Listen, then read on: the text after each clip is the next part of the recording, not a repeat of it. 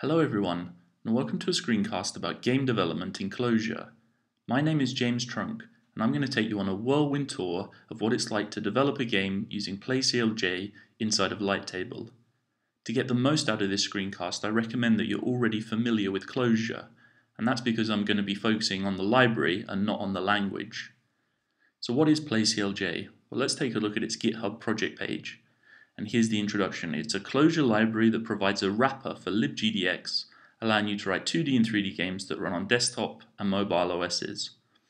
libgdx, it's a mature, fast, and cross-platform Java games library, and this wraps it in a nice Clojure interface. And it's created by a guy called Zach Oakes, who's a prolific and talented Clojure developer, and he's given a great justification as to why it's interesting to program games using Clojure and play-clj, so I'm not going to go over that myself. I'll let you read that.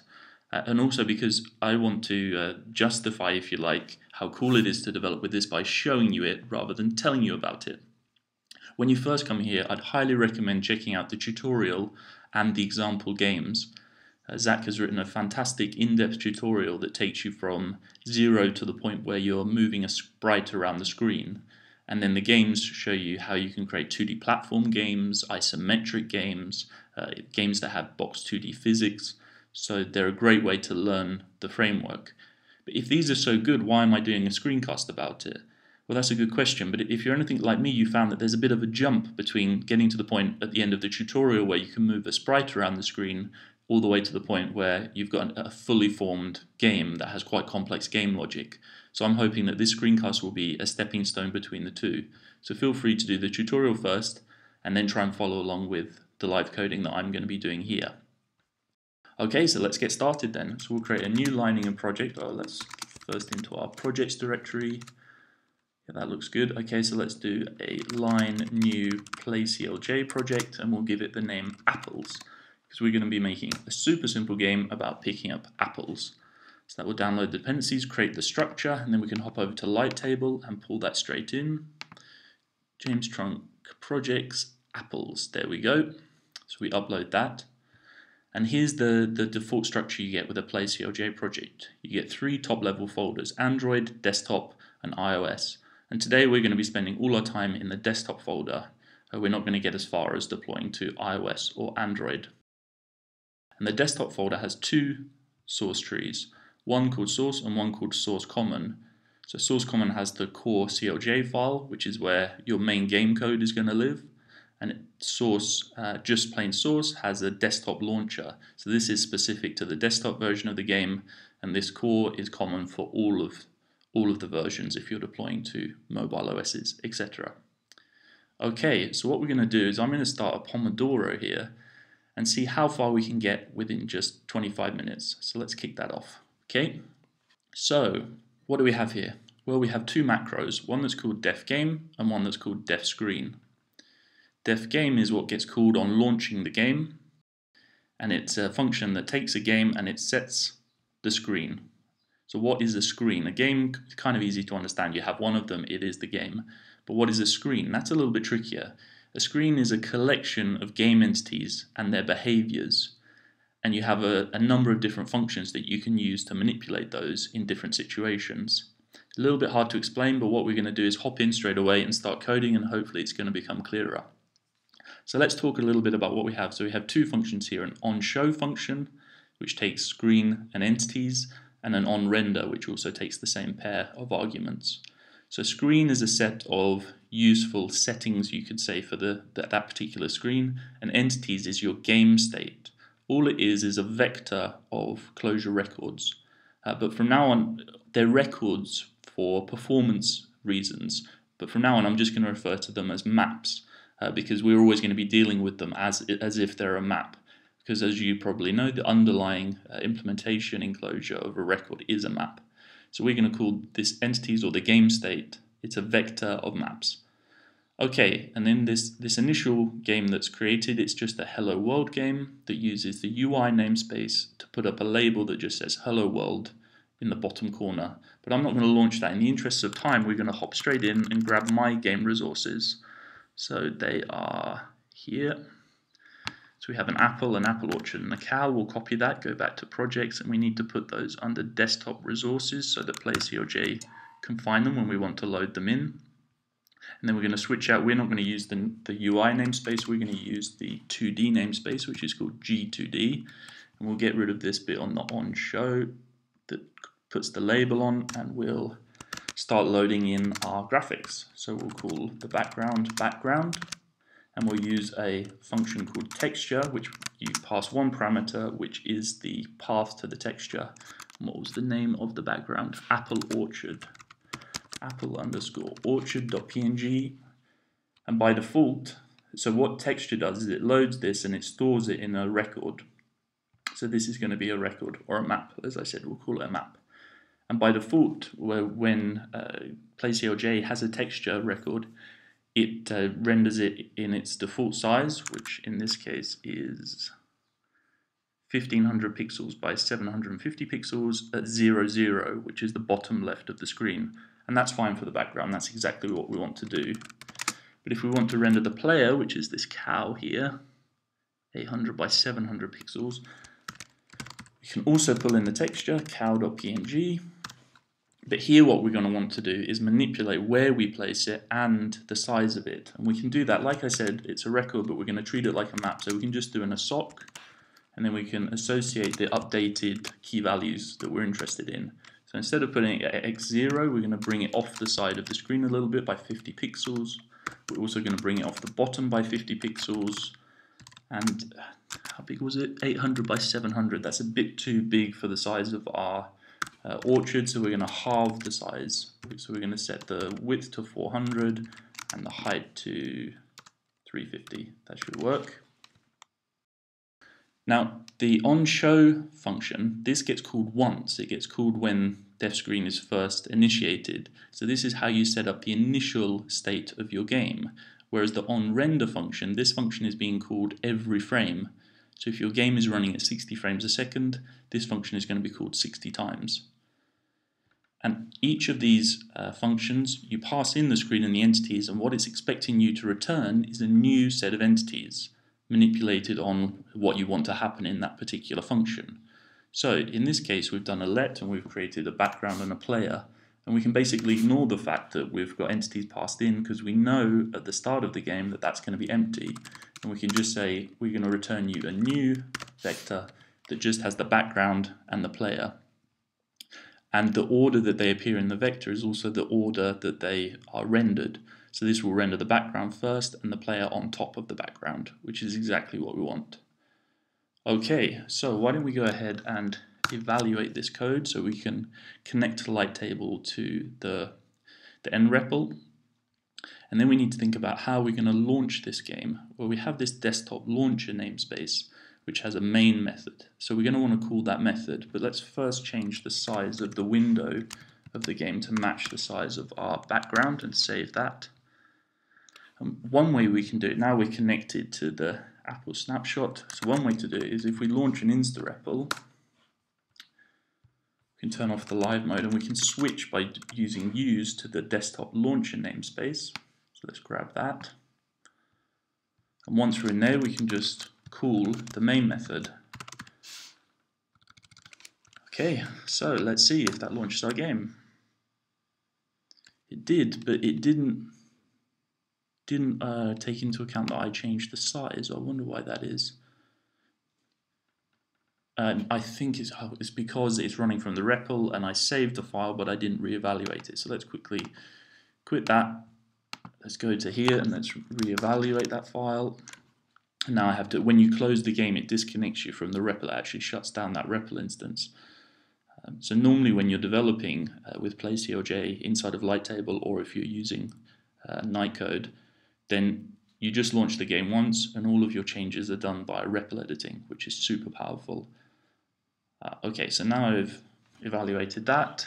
Now if we go back here, hopefully this time it should be the right size. Let's take a look. It is, but hello world is there. Let's see. Is that because now I haven't evaluated this one?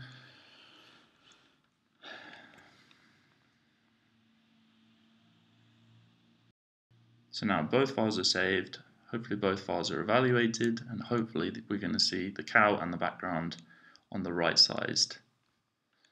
So let's look, use main. Voila, finally we have exactly what we need. So there's our cow, there's the background. It doesn't do much right now. So let's add some functionality for moving the cow around. So how can we do that? Well, play-clj comes with a built-in screen function that's called onKey. No, it's not onKey press. I think it's called onKey down, which again takes the same two parameters, screen and entities, and again it's expecting you to return a list of modified entities. So what can we do here? Well, we need to figure out which key that the player has pushed. So we can do a cond and then figure out if they've pushed, and in this case we want to move the cow left and right when they push the left or the right arrow key. So we can write a little helper method up here that says, what should we call it? Get direction, maybe we can call it. Doesn't need to take any arguments, and then this can have a condition, and we can, there's a function in play-clj called isPressed that checks whether or not a particular key has been pressed, and that takes a Clojure keyword. And I happen to know that the arrow key is called D-pad left. So when they've pushed D-pad left, then we want to return the direction left.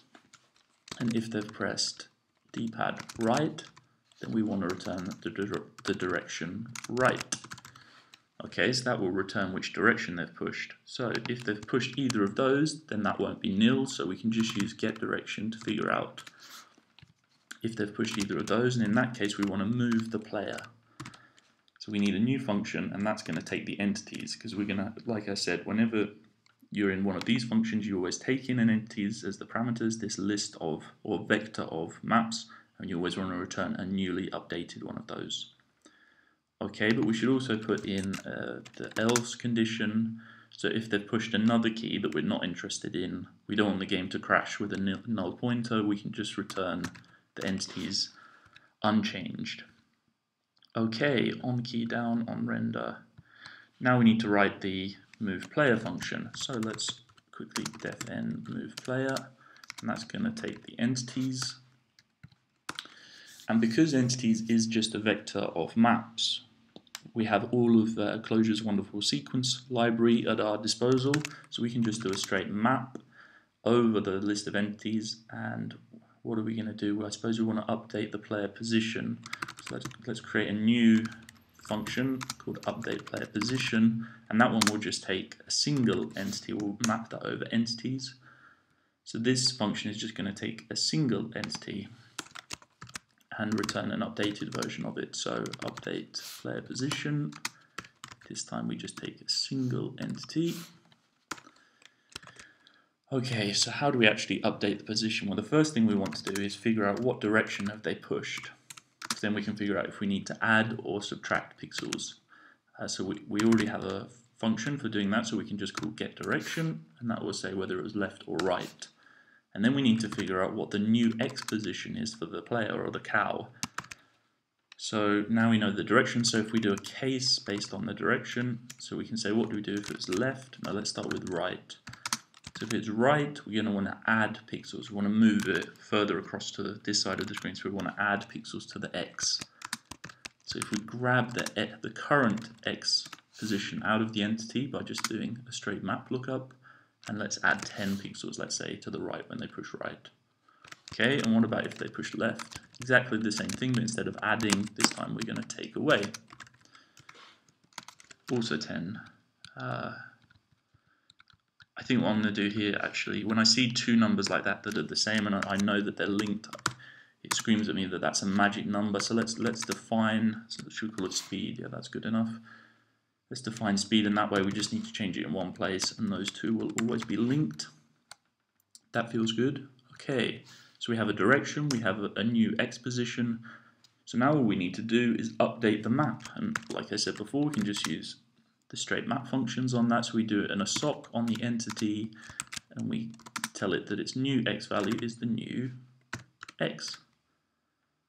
Okay, so we're mapping over all of the entities. And this is one thing that I should probably show you. If we look down here in the tutorial, using the REPL, The next thing to try and do is reading and modifying the state. You can actually read the state by doing a deref of the entities in the main screen. So let's do that. Main screen entities deref. So what do we have right now? Like I said, it was just a vector, and we have 2 records. But again, ignore the fact that it's a record, just concentrate on the map bit. So we have a texture entity and a texture entity, which has, the first one is just the texture object, that's the background, and this one is the player, which has a height, a width, an X and a Y. But we don't want to move the background, we just want to move the player. So how are we going to do that? We need to, because right now we're mapping this function over all of the entities, so this would actually move both, this would actually move both the player and the background. Do not want to do that.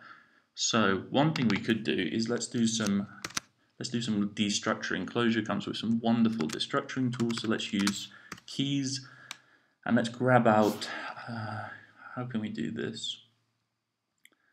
I mean, this one has an X value and this one doesn't, but that feels a bit clanky to do it that way. So what we'll do is we'll add a new key value pair. Let's give it a Boolean value that says player true, and then we can just pull that one out, that key out, if I could type, and then we still need to refer to the entity as well.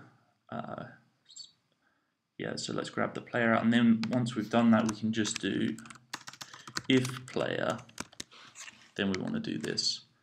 And if it's not a player, then we just want to return the entity unchanged. This is a common pattern that you're going to see again and again in the helper functions. When you have something that you want to change, you change it, otherwise you just pass it through, because like I said, we always want to return the entire list of entities at the end of each of these functions. Okay, so update player position. I think we have everything. One other thing to mention here, if we go back to this using the REPL in the tutorial, it says here that first switch the REPL into the right namespace and then type the following command, which runs the set screen function on the render thread in order to restart main screen. When you add new functions to a dev screen, because of how it's implemented under the skin as a macro, when we add new ones here, we can't just do an eval, because then we're using the existing version of the macro, the first evaluated one. What we actually need to do is force play-clj to update it, and update it in the render thread. And we do that by running this command. We say to the app, run this anonymous function, and then do the set screen hello world. So set screen is what we do in the beginning of the game to sort of launch into a particular screen, and this says just reset that screen. So let's do that quickly. Hello world main screen post runnable. Okay, so let's run that. Let's eval all the code. Unable to resolve symbol hello world, of course, because I just copied and pasted, and my game is not called hello world, it's called apples. Let's try that again. Okay, that looks like it worked. Anything else we should do? Yeah, one more thing. As well as it's also useful to be able to run this from within inside the game, just so we can keep the game up and see things changing. So what we could do is add another condition here and say if the user pushes the R key for reset, then we can also run that code. Let's just run that one more time to unable to roll. Same mistake again. Apples. But here this probably isn't going to work because it's referring to apples, which is defined after, and it's referring to main screen, which is itself. So let's do, Clojure copes with that by doing a declare. So let's do a declare apples and main screen. Let's try that. Yeah, everything looks like it compiles. Great. So if we go back to the game, do we have a cow that moves? We do. Look, we can go right and left. It's kind of a moonwalking cow right now, which isn't necessarily exactly what we want. So let's figure out how we can flip the cow around when we push the opposite direction. So when we go right, we want it to be that way, and when we push left, if we're facing right, we want it to switch over. One way to do that would be to add a direction key value pair, and to start with, when we're on the on show, when we start the game, we know that the cow's facing right. And then in here, instead of just doing a sock straight away, we can do a check on whether the direction of the player is still the same as the one that they've, the new direction that we've calculated here. So if we do a when not equal, and let's grab the current direction out of the player from the entity and compare it to the direction that we've just calculated. So when they're not equal, then we should do a flip. So how do we do that? Well, play-clj has a texture function with an exclamation mark that says, instead of creating a new texture, update the settings of an existing texture. So in this case, we can give it the flip method, which is a method in the underlying Java library, and that takes two Boolean parameters, one for flipping the horizontal, which we do want to do, and one for flipping the vertical, which we don't want to do. So we say texture entity, flip it, true, false, when they're different. And that's good, and we're also going to have to add that direction to our player. So we've added it in the beginning, and then we can get rid of that. I don't think we need that anymore now that we have it in the R key. Okay, so let's evaluate all of those. Let's go back to the game. Let's push R to reset. So if we go right, it goes right, and if we go left, it flips. Great, so we have a cow moving around. Maybe it's moving a little bit slowly. So let's go here and let's try bringing the speed up to, say, 20. How's that? Oh, maybe a bit too fast. Don't want our cow to be superhuman. Let's bring that down to 14. Yeah, that feels okay. But you see there that the advantage of REPL-based development, you tweak a value, you just flip back to the game and it's automatically changed. Really, really nice. Okay, so what next? Now we want to start spawning some apples that the cow can pick up. So let's write a helper method called spawn apple, and that's not going to take any parameters. And what do we want to do? So we want the apples to spawn along the path that the cow walks along. So let's create some random x and y values for each apple. So the x is going to be, we don't want them to appear here, so let's push it off the edge a bit by, say, 50 pixels. And let's do a random int all the way, it was 1500 to here, so let's bring it in a bit to, say, 1400. So that will give us a random integer in the range of 50 to 1450. It seems about right. And for y, again, we want it to be 50, so it's in line with the cow, and then randint, not too much random spread on the y, maybe just, should we try 30 pixels? Okay, so now we have an x and a y, so then all we need to do is associate. So what we're going to do, we are going to associate the new texture, of course. We need to load in the apple texture. So it's called apple PNG, and it's 100 by 130 pixels. So if we associate the texture, apple.png, with that x and the y value that we've just calculated, and do we want it to be that big? No, let's do what we did with the cow and let's halve it. So let's make it 50 by 65. Okay, so now that should spawn us an apple randomly along that line. Great. But how do we call that? We want a timer that's going to call that for us. Luckily, play-clj has exposed the timer functionality that you get underlying in libgdx, sorry. So we can just call an add timer, and we need to give it the screen that we want to add the timer for. We need to give it a timer ID, so let's just give it the same name as our function, spawn apple, and then we need to give it how long do we wait before we first trigger the timer. So let's just wait 1 second, and then the second parameter is how often should you wait in between spawning the timer again. So we'll spawn the first apple after 1 second, and then we'll keep spawning apples every 2 seconds. But now we need to add a new on timer function down here in the screen that actually does something when that timer triggers. So again, it takes the screen, again it takes the entities. You're starting to see a recurring pattern here. So what do we want to do here? Well, we want to figure out if it's the correct ID, because we can add timers with different IDs that have different intervals for doing different things. Right now we only have one, but we still need to check that it's the right one. So let's do a case, and the ID is actually stored in the screen parameter. So we pull it out of the screen parameter, and if it's spawn apple, then what do we want to do? Then we want to call our helper function spawn apple, but as with all of these, we pass in entities and we return the manipulated list of entities. So we can just conj entities with this spawn an apple. So it should just add an apple to the list of entities. Looks good. So we have our helper function. We're adding the timer just once in the on show. Remember, this just gets called once. And then we have our apple there. So let's reevaluate all of that. Nope, runtime unable to resolve simple texture in this context. Oh, I'm just going to have a typo. Let's try that again. Everything compiles, flip back to the game, push R, does an apple appear? Yes, look at that, there's an apple.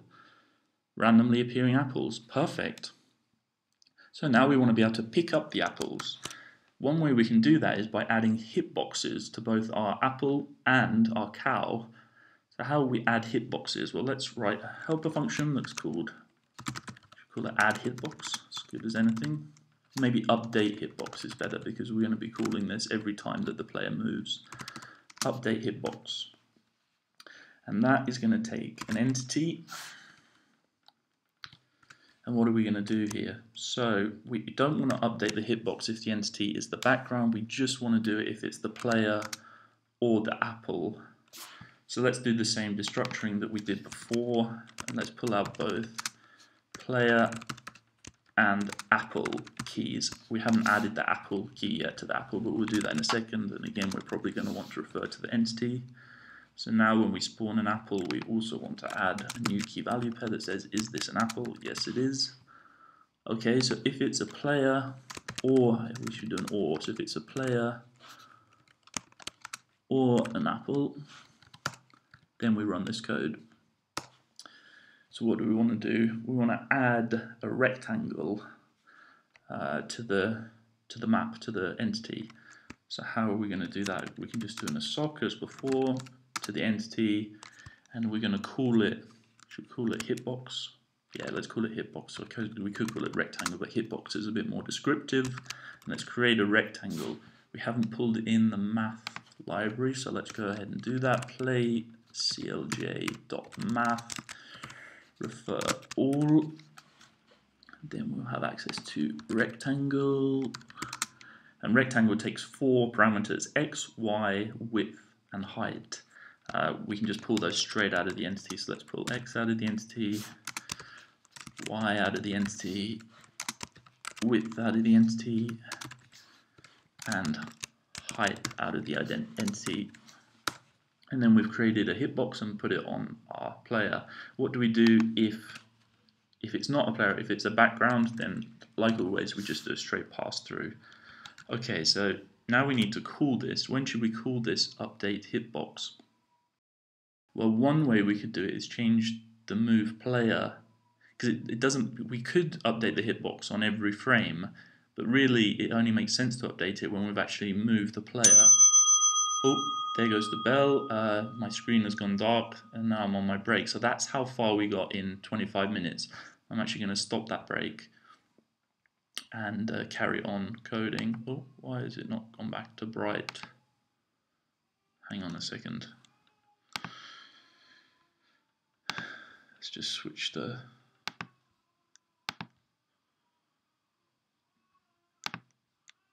How do I get my screen back to being bright? There, start. Okay, we start another Pomodoro, that's fine. So we didn't get all the way to the end in 25 minutes, but we got pretty far. Oh, they're still spawning apples. So let's carry on. So what was I saying? Yes. So instead of just mapping this update player position over the entities, we can also map the new update hitbox. And instead of doing it like this, what we can do is use a nice little pattern that I actually have seen in a couple of Zach's example games, which uses the thread last macro to give you really nice access to the entities and entity. So what we do is we take the entity and then we create a map function that takes an entity, and then we can even do a thread last there and take the entity and then call the methods that are interested in individual entities. So in this case that is, oops, I forgot. Okay, so update player position we still want to do, but we also want to do update hitbox. And let's pull these back so we have standard Clojure code, Great. So let me explain this pattern just quickly. So basically, it's a way of saying which functions do I have that care about entities that take an individual entity. So you see both update hitbox takes an entity and update player position takes an entity. And this enables me to, whenever I have a new function that takes an entity, I can just add it to this list here. Whenever I have a function that takes a list of entities, I can add it to this list here. So that's a really nice pattern that I think you'll be using a lot. Okay, so now we have hitboxes. Should we see if this is working? Let's compile everything. Unable to resolve symbol update hitbox, of course, because I put it after. So let's grab that and move it above. Paste. Okay, no errors. Everything seems to be compiling. Let's go back to the game, reset. Okay, so we have an apple, 2 apples. If we go back now and take a look at the game state, if we evaluate this, do we have hitboxes? Apple, true, height, width. No, we don't seem to have a hitbox there. What have I missed? So I'm calling update hitbox only when we move the player, of course. So let's move the player, and now let's check out. Now we have hitboxes. Perfect. Just what we were hoping for. So what do we do with these hitboxes? Well, now we need to figure out if the player is touching one of the apples, we want to remove it. So let's add a new helper function called remove touch apple. Whoa, that isn't where I wanted to do it. There. fn remove touched apples. I could spell.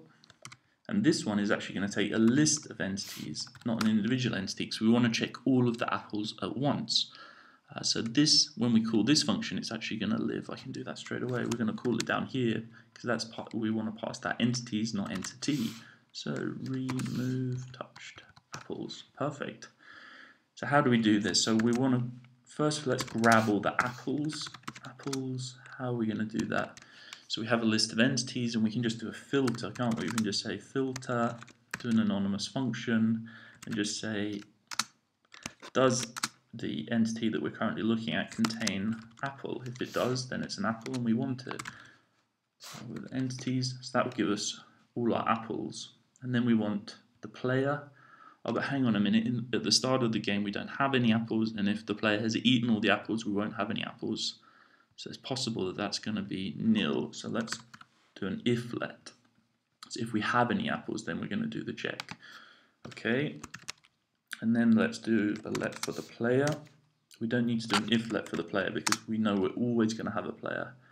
And here we could also do a filter and just do the same thing, but say, does it contain player? But that would be a little bit inefficient because that will carry on searching through the entire vector of entities, even if the player is the first entry. So what we can instead use is sum. If you look at the document, the docs for sum, it says return the first logical true value of pred x for any x in collection. And that's exactly what we want. We want it to stop fast, stop as soon as it's found what we want. So how do we do that? So if we do a when it's a player across the entities, does that look right? Yeah, I think that's right. So sum, grab the first one when this predicate is true. So when the player exists in the entity, grab that entity and set it there. Yeah, that looks good. Okay, so now we have the apples, we have the player. So let's figure out which apples are touched. So let's calculate the touched apples.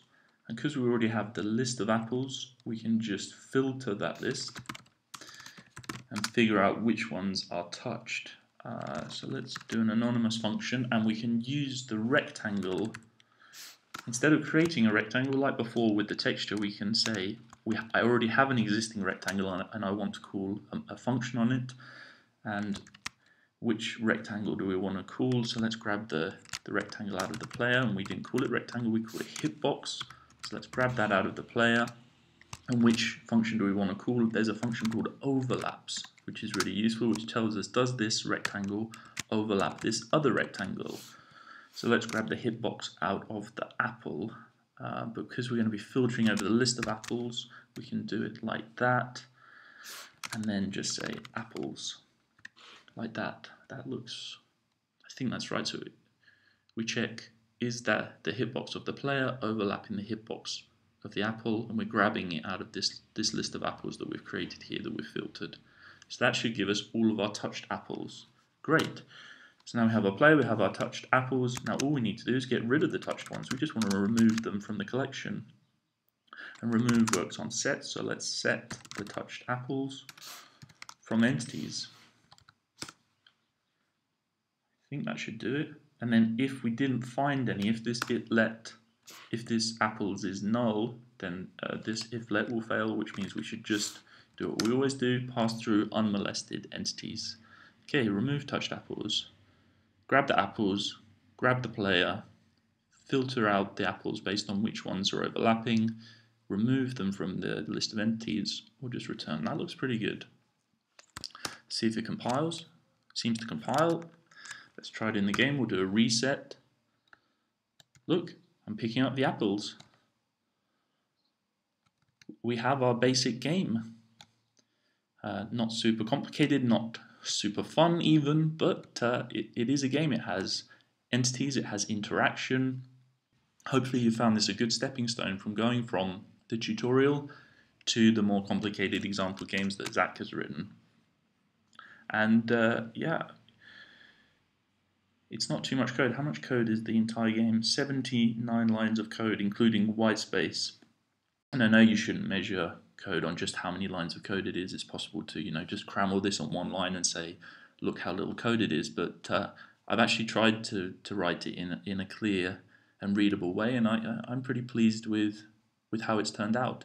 And hopefully you've learned something, and hopefully you'll go out and try play-clj and build some super cool games, and I'm looking forward to seeing what you build.